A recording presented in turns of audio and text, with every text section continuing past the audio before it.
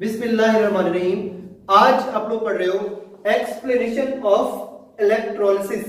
Electrolysis electrolyte में होती है बाय इलेक्ट्रोलिटिक सेल और आयंस बनते हैं। वो जो आयंस बनते हैं दोज में भी फ्रॉम फ्यूज्ड सॉल्ट और aqueous solution of salt. Fuse salt का मतलब क्या है?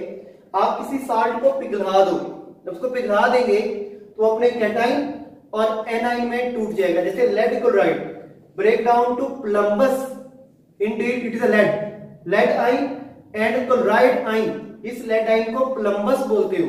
अगर +4 हो उसको प्लम्बिक बोलते हो, तो ये प्लम्बस है। और अगर प्लम्बस को देखें तो इसे इलेक्ट्रॉन की जरूरत है। It will go at cathode और इलेक्ट्रॉन लेने के बाद ये lead that will be reduce, इसके अंदर रिडक्शन हो जाएगी। और क्लोराइड के पास एक्स्ट्रा इलेक्ट्रॉन पड़े हुए तो ये जाएगा एनोड पर और इलेक्ट्रॉन देने पर इसके अंदर ऑक्सीडेशन हो जाएगी। इन similarly if we have sodium chloride and lead bromide, और इसके अंदर भी इसी तरह से एक ऑक्सीडेशन और रिडक्शन होगी। जैसे अगर सोडियम क्लोराइड को फ्यूज किया जाए तो सोडियम बनेगा और सोडियम जाएगा कैथोड पर और रिडक्शन होगी। क्लोराइड जाएगा एनोड पर और ऑक्सीडेशन होगी। और अगर लेड ब्रोमाइड हो तो लेड जाएगा कैथोड पर, रिडक्शन होगी, और ब्रोमाइड जाएंगे एनोड पर, इनके अंदर ऑक्सीडेशन होगी।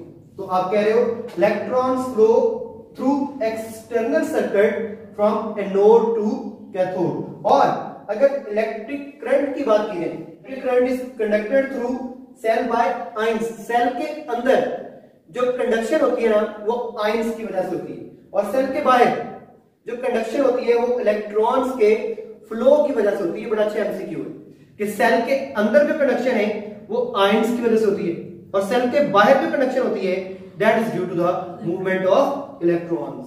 और अगर एक्वस सॉल्यूशन हो, सोडियम नाइट्रेट, अब आप इसको वाटर में ऐड करो तो ये बनेगा सोडियम एक्वस, नाइट्रेट एक्वस। तो आप सोच रहे होंगे ये जाएगा कैथोड पर, ये जाएगा एनोड पर। ऐसा नहीं होगा, बल्कि वाटर भी अपने आयंस में टूटेगा। हाइड्रोनियम आयन में और हाइड्रोक्सिल में 2 कैटाइन बनेंगे और 2 एनाइन बनेंगे। And here is a matter of relative reactivity. It is a concern कि कौन अच्छा रिडक्शन करता है और कौन अच्छी ऑक्सीडेशन करते हैं। तो अगर इन दोनों को कंपेयर किया जाए, सोडियम को और हाइड्रोजन को, तो कौन बेहतर इलेक्ट्रॉन लेगा? हाइड्रोजन। हाइड्रोजन स्मॉल साइज होते हैं और इन्हें इलेक्ट्रॉन की ज्यादा जरूरत होती है।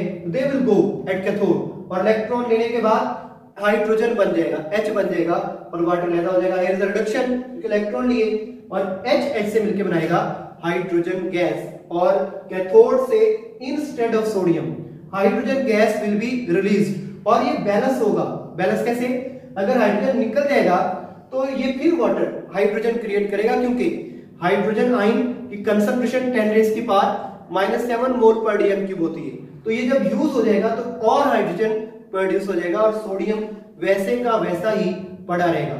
और अगर एनोड की बात करें तो एनोड पर ये भी और ये दोनों जाएंगे, and then there will be a comparison कि कौन अच्छा इलेक्ट्रॉन देने वाला है। तो हाइड्रोक्साइड एक अच्छा ऑक्सीडेशन पोटेंशियल वाला है, इसके अंदर इलेक्ट्रॉन देने की टेंडेंसी ज्यादा बेहतर है as compare to nitrate. It will be oxidised और 4 हाइड्रोक्सिल के आयन मिलकर बनाएंगे water and oxygen gas will be released from anode। लिहाजा जब सोडियम नाइट्रेट का एक्वस सॉल्यूशन लेंगे तो कैथोड से इंस्टेड ऑफ सोडियम कैथोड से हाइड्रोजन गैस निकलेगी, और इंस्टेड ऑफ नाइट्रेट एनोड से ऑक्सीजन गैस रिलीज